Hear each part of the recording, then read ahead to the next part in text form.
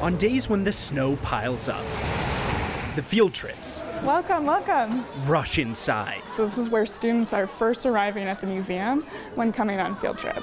In a space filled with names like Van Gogh and Monet, students visiting the Denver Art Museum first see works by people like Caitlin, I'm in 11th grade, I'm a junior. Calvin, I'm 14, I'm in 8th grade. and Asia. And I am 16 years old. The new Scholastic Art Showcase puts students in the spotlight It's really cool to see young kids look at my art. so that other students can be inspired. I've never really had an opportunity for a large group of people to see my work. It's amazing. I'm so honored to have it here. Calvin Bowl I just love to keep adding little buildings, puts his imagination on paper. but I think I really got serious about it.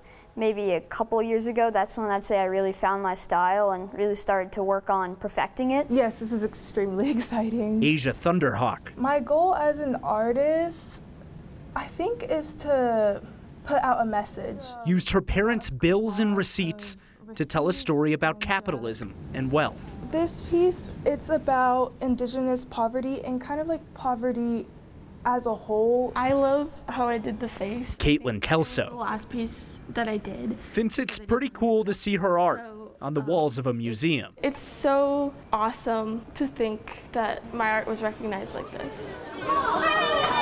An exhibit that focuses on artists you haven't heard of. It's kind of like on my life bucket list, and I've achieved it at 16 years old. Artists that the world needs to see. I'm really proud of what's happened, and I'm excited to see what happens next. In Denver, I'm Mark Salinger, 9 News.